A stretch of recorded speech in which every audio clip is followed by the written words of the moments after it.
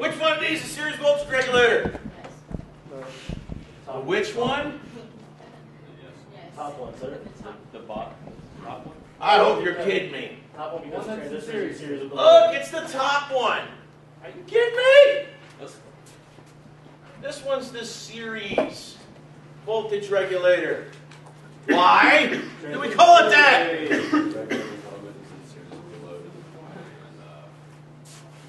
Okay, that's good. Good answer. Stop. Just stop before you like screw it up. No, you're good. Good answer. Because what do we call the regulating element? Q1 is in series with the what? Load. Look at the redraw. Isn't it? Yes, sir. Don't forget what Q1's called. It's the regulating Element. What else?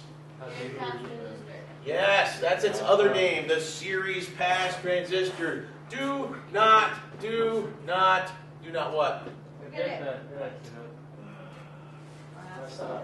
Series pass, 2 names. We discussed this already in the lesson and before quizzes. You should know this by now. So, for the ELOs, of course, during the beginning of all these lessons, for the regulators, we need to be able to know what each component does, right? Yes. The characteristics, that is. Regulation process, that's the arrow analysis. This redraw, that's from me to you, to hopefully help some understand what's going on a little bit better.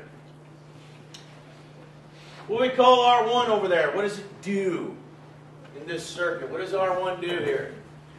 Run past the base current. That sounds like a plan. Isn't this the path of base current?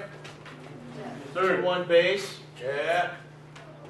R2 and R3, what do we call those things? They're called the series dropping resistors. Don't forget what they're called. Or R sub S, same thing.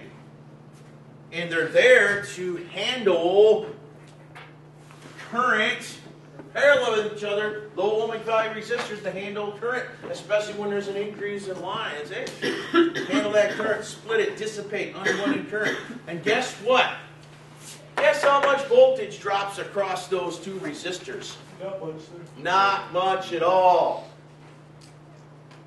Those are combined 34 ohms, aren't they? Like 68 ohm resistors, parallel 34 ohms. How much voltage is going to drop?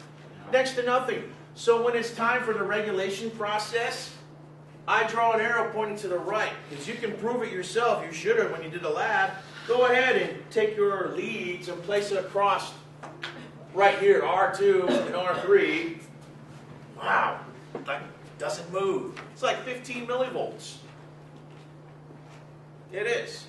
That's why I do that, to make this a little easier, because, hey, this is relatively constant. And even in this circuit, VCR1, look at that. Doesn't this establish the base voltage for this one? Yeah. And guess what? The base voltage is not going to do much of. Rhymes with change. Hola.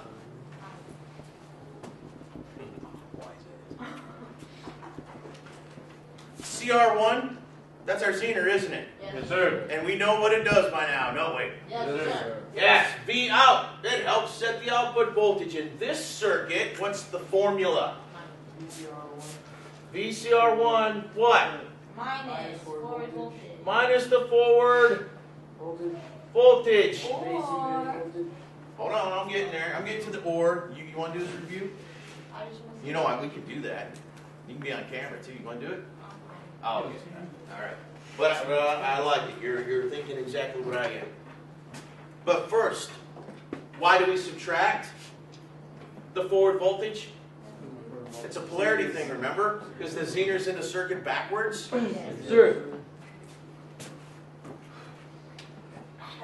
Negative is down here at the bottom, isn't it? Yes, Look sir. at the source.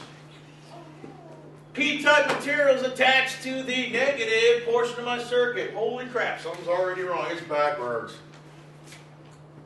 This is the more positive part of the circuit. Oh, it's the cathode, so therefore you should be able to tell, all right, it is in the circuit backwards. It's a polarity. Whenever you take a voltage drop across a component, it's going to have polarity.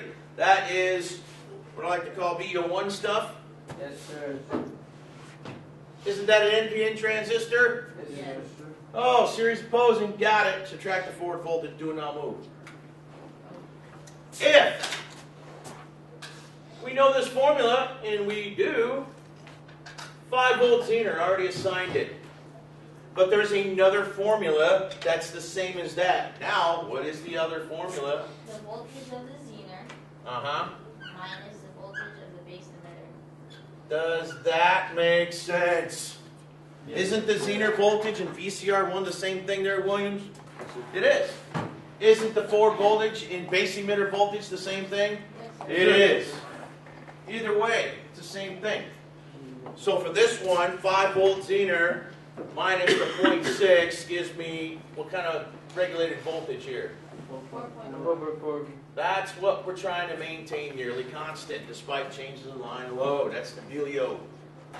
R4, what do we call that thing in this circuit? What's R4? Leader. Now check this out. I have the series and the shunt on the same board here. R4 in this circuit is not the same job as R4 in the shunt, is it? No, sir. Don't screw it up. Pay attention when you're asked about components in these different circuits. You need to know what they're responsible for. If you don't, you probably won't get that question right if you're asked. R4 is the bleeder. Hey, no load conditions, I unplug it. That current that existed there, where's it go? It's got to go back into the circuit somewhere. It just doesn't disappear. Bleeder. That's what a bleeder resistor is for. C1, all these capacitors, just think stability. Whenever you see something like unwanted transistor oscillations, shunts AC variations to ground, that's what all these capacitors do in every one of these circuits. And of course, we got the load itself, which represents whatever I'm plugging into the circuit, like the gyro model. That's the load.